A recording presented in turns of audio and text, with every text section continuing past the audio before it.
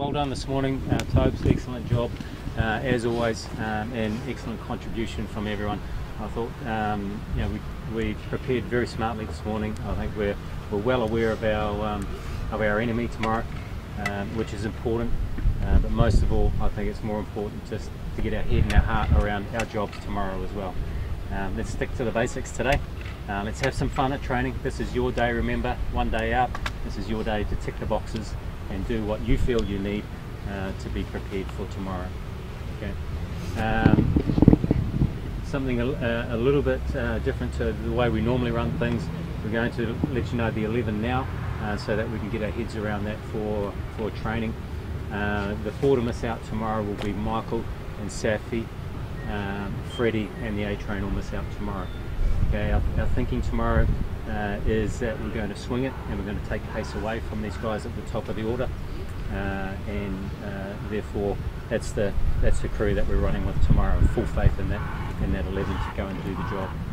Clearly it means that we're playing 11 tomorrow, of course, and we're putting a lot of faith in our 5th bowling options, and I know that everyone will rally around those, and people utilise that 5th and 6th bowling option at the right times. Okay, so that's everyone's job to make that work. Right. There's a great feeling in this camp, great feeling. Just a couple of observations for me. Don't fear the nerves. Okay? Don't fear the nerves. Embrace them. Stand upon them. And we have trained and prepared so well. There's so much skill in this team. All right. Big games are different. All right. I'm not going to stand here and tell you that it's just another game tomorrow. It's not another game. All right. And you're going to feel a bit of nerves, but that's okay. All right. The other thing that happens in big games, something goes wrong. Something always goes wrong in a big game. Don't fear that. Expect it. Deal with it. All right. Deal with it. And the third and last thing that I'll say about big games that I notice: don't be afraid to win them. All right. Don't think that it's going to fall on your plate. Go out there and make it happen. Use the skill that you're blessed with. There's untold skill in this team. Let's go and release it tomorrow. Can I just say one thing?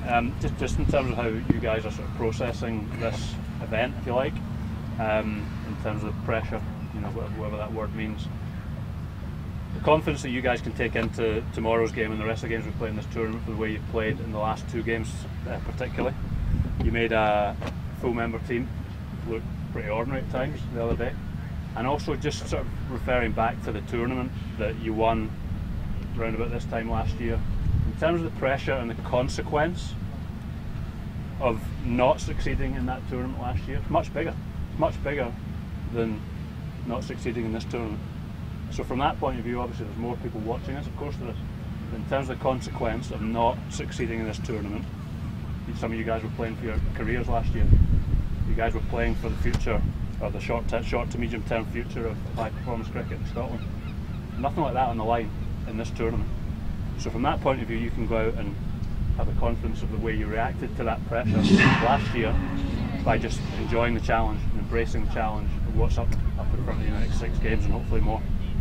So I know it might not seem like that, but actually if you look at it in reality, the pressure far more on you in that tournament last year, and look at the way you responded to that.